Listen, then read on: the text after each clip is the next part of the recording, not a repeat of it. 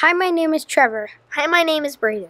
Today we are going to be showing you how to multiply whole numbers by decimals. First, we are going to be using the problem 6.50 times 5.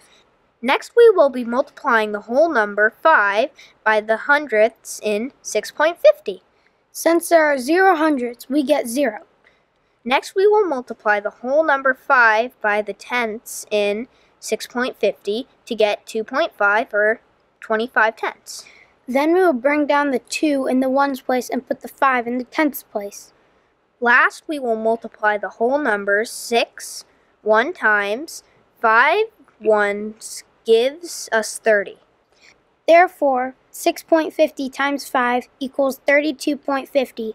Thanks for watching. Don't forget to comment, rate, and subscribe. Bye!